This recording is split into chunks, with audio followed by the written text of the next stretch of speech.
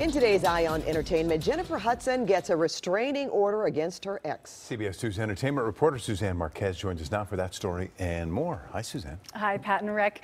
Jennifer's ex-fiance of 10 years, David Otunga, has been ordered to leave their home and stay away from Jennifer and their 8-year-old son, David Jr. It's all part of a heated custody battle right before the holidays. Hudson says he's exhibited aggressive, threatening, and harassing behavior toward her.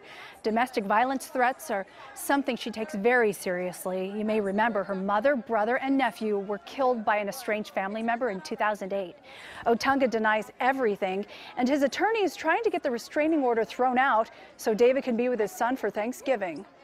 Stars like Michael Keaton and Jacob Tremblay walked the red carpet at the Four Seasons in Beverly Hills today for the Media Access Awards. The event is held every year to spotlight the inclusion of people with disabilities in media. My mom was handicapped for actually almost all my life, and so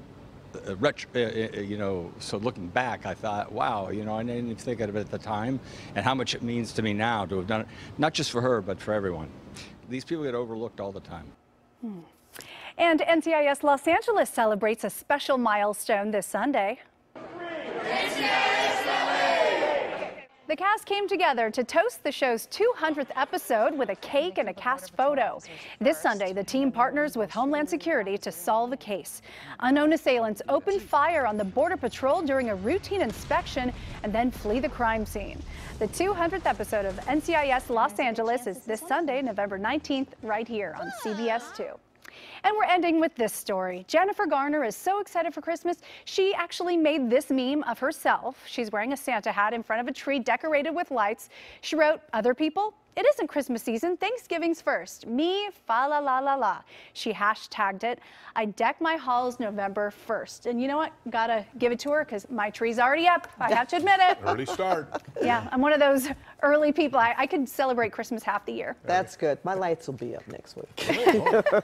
Right after Thanksgiving. Hopefully you can get over and get my house done. Well, okay.